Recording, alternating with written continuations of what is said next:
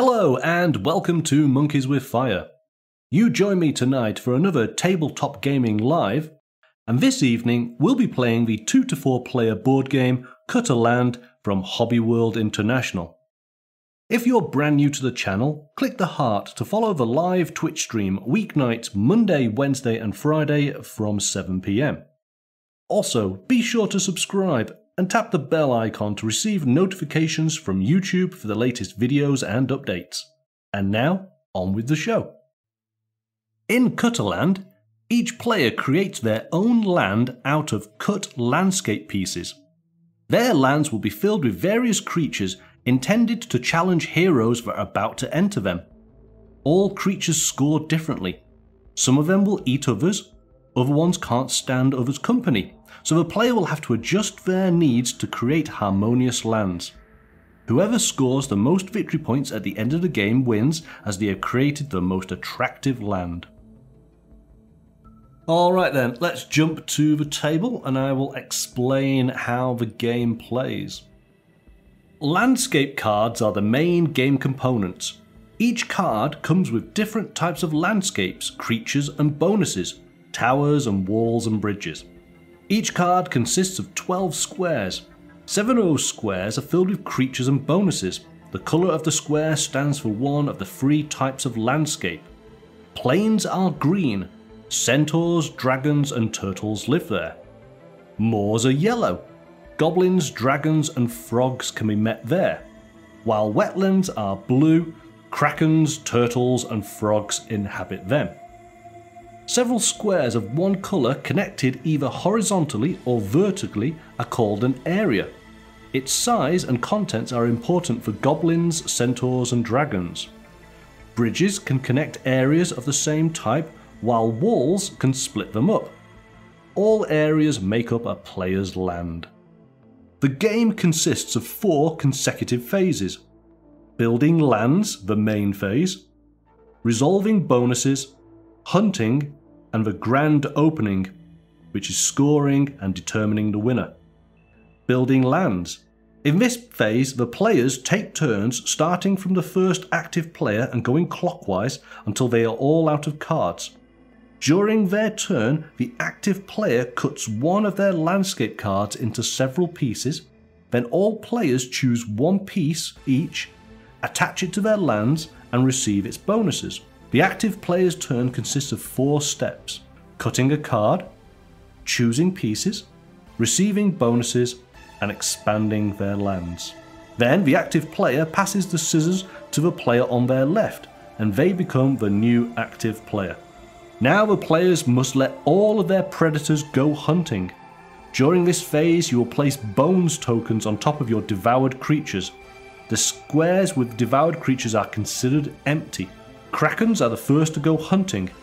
Each kraken devours all creatures around itself in both connected and diagonal squares, except for other krakens and creatures in towers. 2 squares with a bridge between them are considered connected. So if the kraken square is connected to a square with a creature they can devour, the kraken will devour it. One kraken can devour up to 12 creatures around itself. Walls disconnect connected squares so you can protect a creature from being devoured by the kraken with them. However, if a creature is in a diagonal square from the kraken, it can't be protected by placing a wall. Dragons are the second to go hunting. Each dragon devours one creature in its area, except for other dragons and creatures in towers. If there are fewer dragons than other creatures that can be devoured, the player decides which of them are to be devoured. If there are more dragons than other creatures that can be devoured, all of them are devoured by the dragons. All creatures in your land will score victory points individually according to the rules for their type. Additionally, you will score victory points for all the towers and wall bridge tokens you received but did not use. At the end of the game, krakens will devour the creatures around them. Score 2 victory points for each creature devoured by your kraken. Score 7 victory points for each area with 2, no more, no less, dragons. If there are 1 or 3 or more dragons in an area, you don't score any victory points. The more goblins you have in an area, the more VPs you score. 1 goblin in an area is worth 2 victory points. 2 goblins are worth 5. 3 goblins are worth 9, and 4 goblins are worth a massive 14. The 5th and 6th goblin in an area is worth 2 victory points each. The number of VPs scored for turtles depends on the number in the whole land. If you have only 1 turtle in your land, it scores 10 victory points. If there are 2 turtles, you score 5 victory points. If there are 3 or more turtles in your land, then you score nothing for them. You lose 2 victory points for each frog. Score 1 victory point for each plane square in a centaur's area. Each centaur area is scored only once, even if there is more than 1 centaur within it. Alright, so what we'll do is we will deal out 3 cards each to start off with. This is to each player. Seeing scissors near game, I don't know, I don't like this. It makes me very uneasy. We've got to imagine that these are now Sarah's hands. Sarah's got the scissors. So, Sarah, this is... I need to invest in razors. Screw toilet paper. If those are my lady arms, I'm in trouble. So tell me how you want to cut this card into 3 pieces. We're going to cut it in a square, a 2x2 square. The goblin, the dragon, the kraken, and the wall. That's your first cut. Here we go. Scissors live on channel. Yeah. No. I'm cutting. No, don't cut. It's cut. Oh, that it's sound. Cut. There you go. Oh, there we go. There's the first piece cut. Oh, okay. that ripple up my spine. All right. Next cut. Where do you want it? So it'll cut between the turtle and the water. And the 2 squares. So straight up there next to the kraken. All right. Oh. Damn it. Do it. Yes. All right. So we have our 3 pieces. And it's going to be me to choose first. Which piece do I want? I'm going to take the piece with the dragon. Augie, which piece do you want? The right one. You want the one with the turtle and the goblin? So these are our initial starting pieces. It's now my turn to take up a card. This is the card that I have. And again, I now cut this into 3 pieces. Okay. Those are the 3 pieces. So Augie, you get to choose. Which piece would you like? I will take the dragon. So now you've taken that piece. Now you've got to decide, where do you want this piece attached to your existing land? It can go anywhere, so long as it is connected to an edge. You can't do any diagonal points. The bottom? Yeah, you can have it in the bottom. That's not a problem. Sarah, which of the tiles are you going to pick up? Let's go with the L shape, and we're going to place the frog next to my kraken. So I'm assuming you're going to go something like that, yeah? All right, there we go. Because the kraken eats any creature that is around it. So it, at this moment in time, is quite happily going to eat the dragon, it's going to eat the goblin, and it's going to eat the frog. A frog at the end of the game is -2 points. If I put that there, the kraken will eat the goblin, the 2 goblins in fact, and the dragon. Okay, so now it's over to Augie. We draw up Augie's card for her to cut. Just like yourself, Sarah, Augie has beautiful hairy arms. So Augie, how do you want to cut this card up? I want to go 3, Like and a then the T? center one has a T. A T Like a T shape. 3 on the top, 1 down the middle, or 2 down the Yes. middle, like a T from Tetris. Okay. 1 down the middle. 1 down the middle from the top, yes? Yes. All right, here we go. So that's going to be all of the planes, the green planes. Okay, so there we go. You've had your T cut out. What would you like to cut next? I'm probably shooting myself in the Ooh, Augie's making it foot. fun. Fun shapes. Another T, but right now it's situated on the left side. So it's blue, blue, blue, yellow. So those are the pieces, and since this was Augie's turn, it is Sarah to choose first. We're going to take the left side L, and we're going to rotate it so that the little one is up, and we're going to put the little goblin underneath the kraken and the dragon underneath the dragon. Okay, so you want something like that.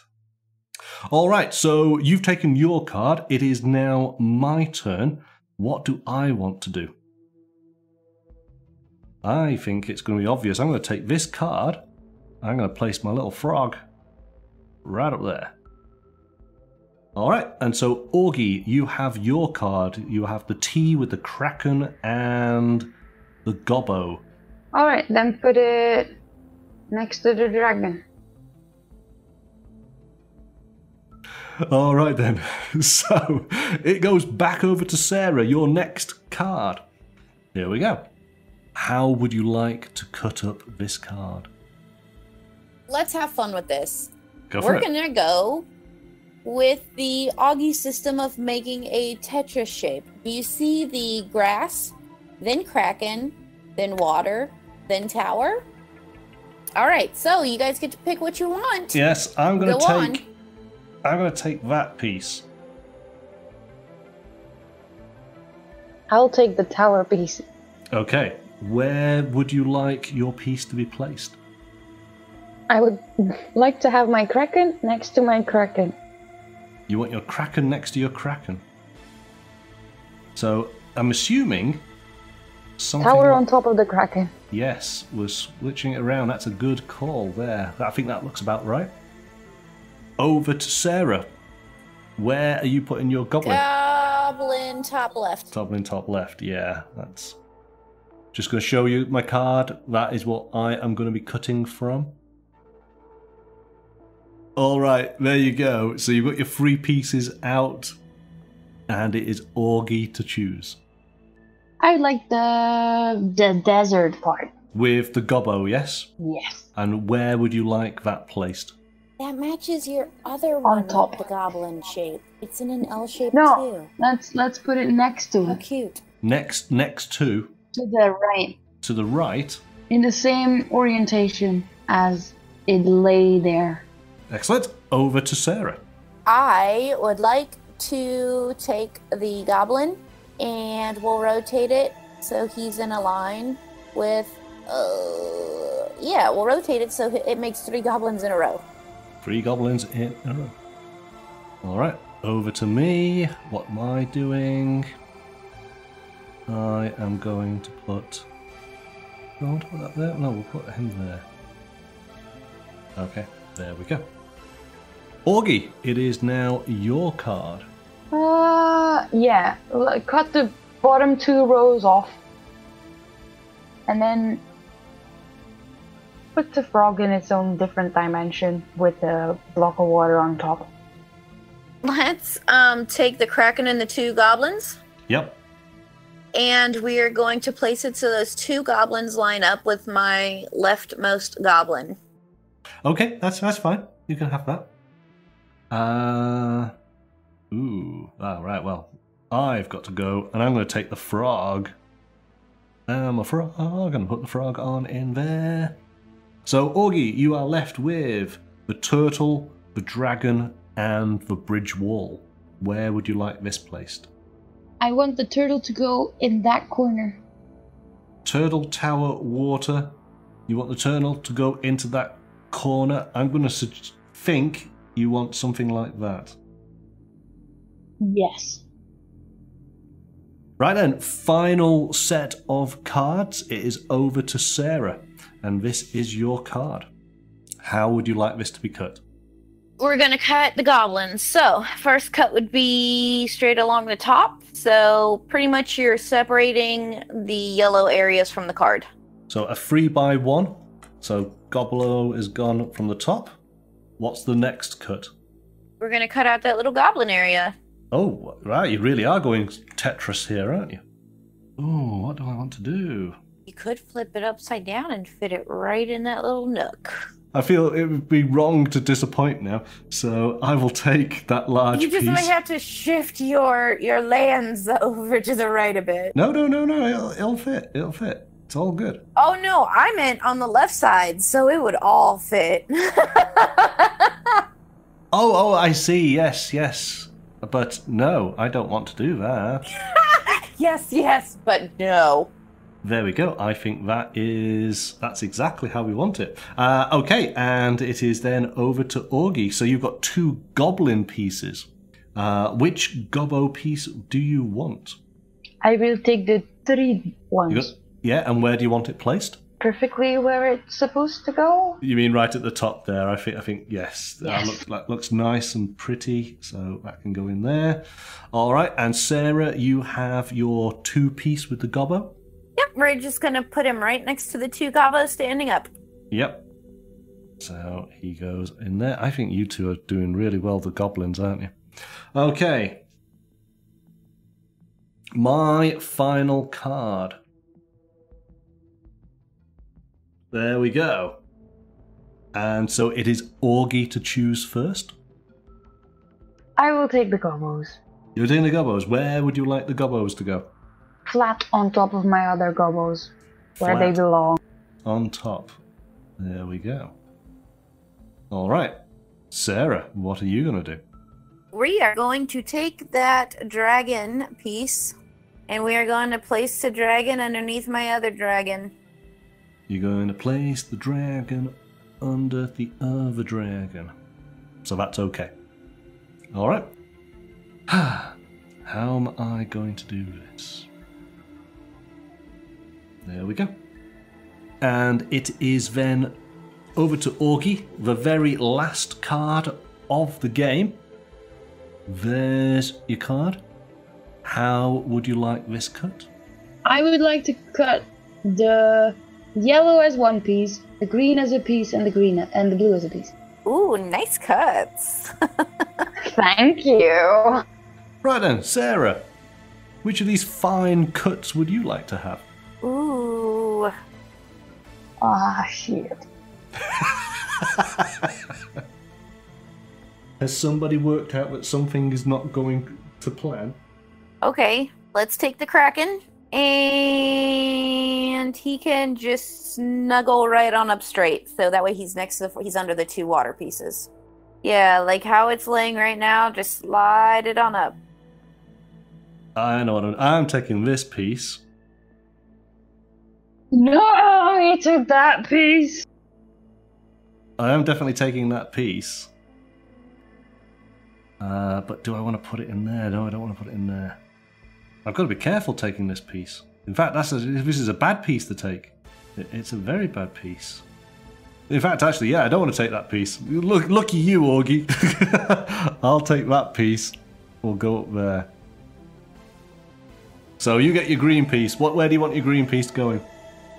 I want the blue one right under the dragon. Yes, exactly, yes. There we go. Everyone happy. Everyone's happy, yes. All right then, so that is the end of the main phase of the game. Let's count them up. So you got 1, 2, 3, you got 4 walls, Sarah, and you've got 1 tower. I have 3 walls, and Augie, you have 2 walls and a tower. So we'll start with you, Sarah. Would you like to use any of your walls or your tower? I mean, I can use all of them, right? You can use as many as you like. For any that you don't use, it's 1 point. All right, so you've got 2 walls left. What's next? Yeah, I think I'm okay. You think you're okay? All right, excellent. I am looking at my board to just see what I want to do. So I think I'm actually okay. I don't think I need to do anything. All right, Augie, you have 2 walls and a tower. How do you want to use them? I would like to put my centaur in a tower. Centaur in the tower, yes. Put a wall next to that dragon all the way at the right. And that's... So you want to make sure that dragon's not going to eat your goblins. All right then. So let's do the scoring. Right, there you go then. That is the end of the game. So indeed, Sarah gets 48 points. I got 42. I like this game. Augie, 35. Oh, you like it because you won.